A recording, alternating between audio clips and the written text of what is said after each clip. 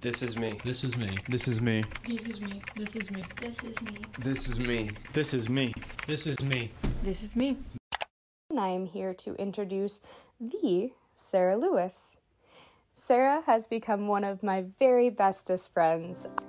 Sarah is one of the most kindest people I've ever met and is always trying to make me laugh. She is so thoughtful in everything that she does. I am never not feeling like I don't have a great friend in my support system. So I can't wait for you all to meet her. I believe that everyone in this world is equal. I believe that no matter how different someone may be, they are still like everyone else. People are all the same, and therefore we all deserve to be treated the same.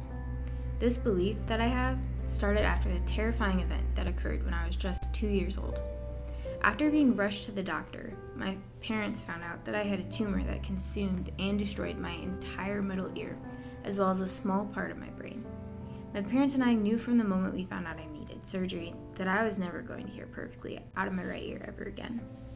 As sad as this made my family and I was able to have amazing doctors that were able to provide me with the option of a hearing aid. Now, it may not be perfect hearing, but it did give me more than 20% hearing in that ear, and I will forever be grateful for this. Although I am extremely grateful to have a hearing aid, it was also something that had altered my entire world. I had to learn what was best for me when it came to learning and even doing the sport that I loved. For example, in baton, I twirl a certain music, and I developed a way to help me hear that music better. I learned that I could feel the beats of the music on the floor to help me know where I was in the music. I concentrated on the beats that I felt through the floor, and I just remember being so proud of myself.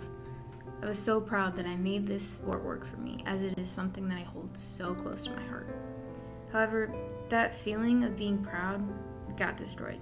It got destroyed when others told me I was never going to be successful. I was never going to add up to anything, and I was about ready to give up. It wasn't until my parents looked at me and said, "This is what you love to do. Do not let what someone said change your mind. You are strong, and your hearing loss does not define you."